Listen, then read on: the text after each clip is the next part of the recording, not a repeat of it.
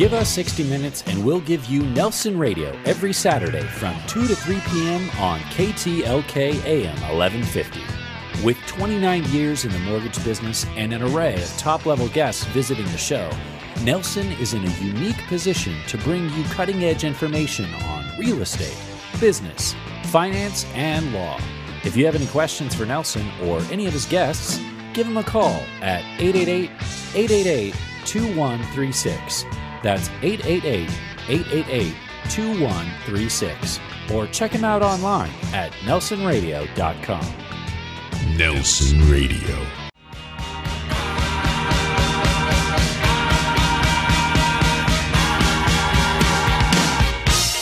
You're listening to Nelson Radio. This segment brought to you by Academy Mortgage. Welcome back to Nelson Radio. That was really insightful as we listened to Joey Johnson, some of the tips and insights from his book that we'll have an e-copy for, Worthy to Win. All you need to do is contact us direct at 888-888-2136. That's 888-2136, or click through at nelsonradio.com. We'll get you an e-copy of his book.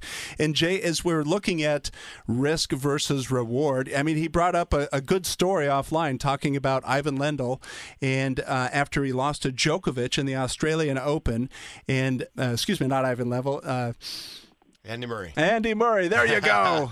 And his coach, Ivan Lendl, was saying, listen, you need to take certain risks as you get towards the end of the match. In a fourth set and a fifth set, you can't expect that Djokovic is going to lose the match for you. Don't be too passive. Don't be too passive. Yeah, right. And to push and to take a certain level of risk. And so I have with us also Terrence Branley, longtime mortgage professional, a mortgage expert, a loan strategist, and Jay Oku, of course, from Academy Mortgage. And we're taking a look at really the condition of where we've been in the mortgage sector, where we are, and where we need to go. And I want to take a look back at the question that was asked by our producer, Terrence. First of all, welcome to the program. Yeah, thanks, Nelson. Thanks for having me, and I'm glad to be here. So in terms of a question that came up before we started our broadcast today was, is the stated income loan ever going to come back? You know, that's a good question, Nelson. And I think what's a better way to look at it is that what happened with the subprime industry and what originally was a good loan with the stated income loan, and then, quite frankly, got abused in the industry. And I think there absolutely is a need for it, probably now more than ever.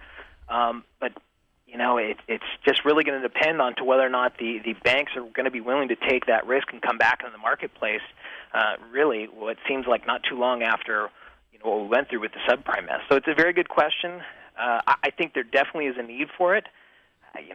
Your guess is as good as mine as to when the banks are going to feel comfortable enough coming out with a product like that.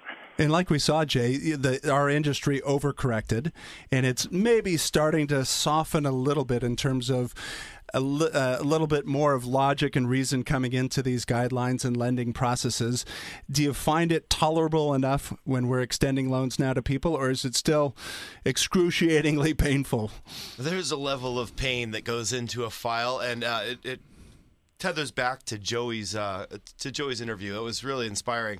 But there's a level of risk and reward in going into the loan process, and you need to know what's ahead of you. So setting expectations is critical in understanding what's going to be asked of you and the scrutiny that's going to go into your financial profile. And as far as the subprime or the stated income side, it's really going to go back to the banks. When they're willing to take the risk for that reward, it'll have to be a little bit of a higher interest rate environment. I think you're going to start seeing more of those opportunities arise again.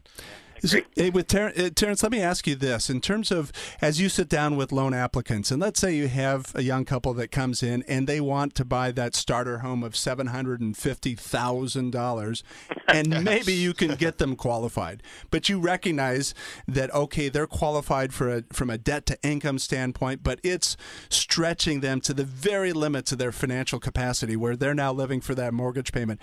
Are you just following through whatever they're eligible for, or are you coaching them down? I mean, what kind of stance do you take? You know what, Nelson?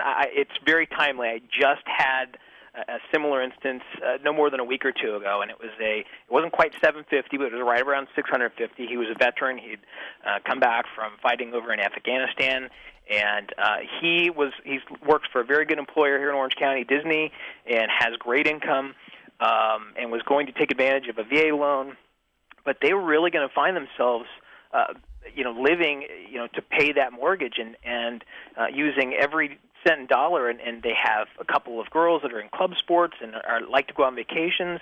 And I just suggested to them, don't get me wrong, I love real estate. It's a great investment, but, you also have to factor in your quality of life and making sure that you're not, putting every single dollar going towards your mortgage payment and not enjoying life and enjoying the things that your kids and you enjoy doing. So I personally try and remind them that while real estate is a great investment, their home is a great investment, they want to make sure that they're taking into consideration the other factors as well.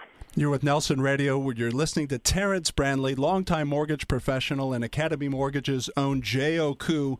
Jay, with your background, you've done a ton of VA and FHA financing.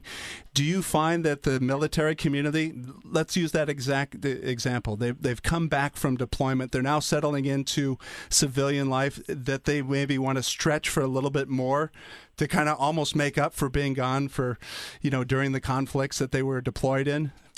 The VA loan's unique in that there are guidelines that, all loans and the VA loans were lenient. So they actually brought about a little more leniency and liberalization of mortgage guidelines in general to the overall industry. However, they won't lend over a certain debt-to-income ratio, so it keeps people within their means to a degree. But we don't want anyone losing sleep over a mortgage payment. But I do run into several veterans and active duty soldiers who have plans to retire in a particular area. They're only here for 3 years, so we make sure that while they're at this duty station, they're going to be comfortable, and that mortgage will be paid by the rents. But we're seeing a lot of self-made real estate investors in the military community, which is great to see. They've earned this benefit, and I just like helping them out. It's really insightful what you said, and you agreed with this, Terrence, in terms of having balance. And we see, this acronym that we've sent around for a long, long time. We call it the sitcom: single income, 2 children, overwhelming mortgage. And that's not a lifestyle. Okay, they can buy into a community, but it doesn't create a lifestyle if you can't afford to feed your kids or take them to Disneyland, right, as the case may be. So for us as mortgage professionals, I think bringing back that level of discernment and saying, hey, okay, maybe you can stretch to a $500,000 mortgage, but at $450,000, you have that kind of balance, makes great economic sense. I think that's sound advice. With Terrence, I agree. Yeah, with Terrence, I think we'd all agree in this mortgage industry now, where we've weeded out a lot of the greed in this industry. Everyone was in the mortgage industry a while back. We've survived this, and we're looking at helping people. And whether they buy in 2 months or 2 years, we really want to guide them and to get their hands around this and use it as just a leverage tool to create wealth and do it the right way, and they don't have to rush into it. I couldn't agree more, and that's really where I think the experienced loan officers that we have in our industry now are of significant benefit to really helping people, guide them, and to really serve as a mortgage consultant for these folks. Wise counselors. Exactly. Stay with us. We're gonna break here, but you're with Terrence Branley, longtime mortgage professional, 15-year veteran, Jay Oku from Academy Mortgage, FHA, VA specialist, and my own background in the mortgage industry, 29 years of giving counsel to people across all of California and the western states. Stay with us. We've got our ebook that we're extending to you. If you simply call in, all you need to do is call me direct, 888-888-2136.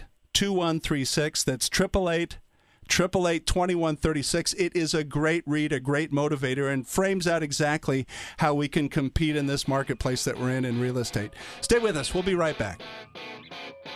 You're listening to Nelson Radio. This segment brought to you by Academy Mortgage. Welcome back to Nelson Radio. I'm with Terrence Branley, 15-year veteran to the mortgage industry, a defined mortgage strategist, and a great counselor, someone that takes genuine insight and care into his counsel that he extends to his clients. And then Jay Oku from Academy Mortgage, my partner in the mortgage business down in South County, specialist with VA financing. FHA financing. And I think specifically with the VA financing, a different role that you have to play in terms of somebody that's been disconnected perhaps with their military deployment, disconnected from maybe some of the disciplines and mortgage decisions that need to be made, and you can provide that kind of financial counsel along their home buying process. And so we wanted to continue. We looked at, just in this last segment, on where the mortgage industry has been, and I want to take a look at where it is today. And we've been talking about risk versus reward. Obviously, lenders are risk aversive. They don't want to lend to people that are not going to pay back the loan, right? Correct. Simple stuff. And so is the industry, has it overcorrected in the context of today's lending practice? What do you think? Well, it's similar to the TSA. If they overcorrected in their scrutiny or their pat downs, and it's very similar in the industry. If you can pass the scrutinization and you go through all of the I can never understand why you pat down your customers. Yeah. I don't know. If you can make it through the initial audit and you're prepared, and your loan officers set the expectations that you're going to need to have these documents in this time frame, and they've laid it out for you, well, then you'll be ready to weather the new norm of mortgage lending. You know, Terrence, one of the e-guides that we're making available to our listeners are the 8 buyer mistakes, and one of them is just that, being prepared. And you do have to have your financial and documented life in order in terms of the bank statements and the pay stubs and the W-2s and addresses that match and the tracking of deposits. I mean, it can go on, but is there a way to proactively prepare for that so it's not this pain-induced kind of experience that people are just trying to survive? I think so, and I think one of the first steps is to, I think a lot of times, like all of us, we love to shop, right? So we go online and we start looking at products and we start looking at homes we want to buy. And I think one of the biggest mistakes is jumping out there and a realtor before you sit down and go, okay, let's get our stuff together. Let's talk to a qualified mortgage consultant. And a lot of times the good realtors out there, the folks that we're all partners with, can put you in touch with them. But I think that's one of the most important things for people to do is get their financial statements and their financial data together so that they can get a pre-qualification, understand what documentation is going to be needed, and really understand what they're going to be able to qualify for. So I think that's really important, kind of doing that homework and that gathering of the data before. It makes the process so much easier and so much less stressful. Well, like I shared with you, Terrence, Jay and I have been promoting the same as cash offer for those home buyers out there that do have financing, do require financing, and they're competing with the all-cash buyer, but reversing the process where they're not just getting a pre-qualification, maybe a loan officer that looks at a credit, looks at a pay stub and says, you're fine, go out there and buy whatever you want to buy, and then we'll get you a loan when it's time. In contrast to that, taking the loan process up front all the way through the underwriting phase, satisfying the conditions to that underwriting, and so that there's just 5 things left to do, which is find the home, escrow, title insurance, appraisal, and home inspection, and you're done. And to me, it just makes so much sense. I'll tell you, that is so important. And I just was reading a statistic earlier this week that, here in Southern California, almost 33% of the homes last year in our area were purchased with cash. So, that puts, the folks looking to get a mortgage for the property, which is the majority of us, at a little bit of disadvantage. So a product like that, an offering like that that you guys have is phenomenal and a real asset. Let me ask you guys how you prepare somebody that's in escrow.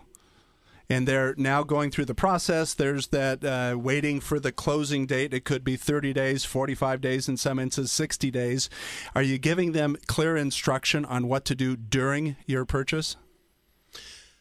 On my side, I'm a psychologist. I'm holding hands. There's a lot of emotions going on during this process, and I just need to be there. I need to have my phone on at 10 o'clock at night. I have to let them know that they have their team of professionals, their realtor, myself, even a CPA on backup, because there's CPA letters and there's financial documents from your financial advisor that need to be. So I prepare everyone that this is a 30-day process that we're going to be going in together, and we're in that foxhole together. We're going to make sure that they're not left out to dry. We don't want them going to sleep that night wondering wondering about the process. So that's our job.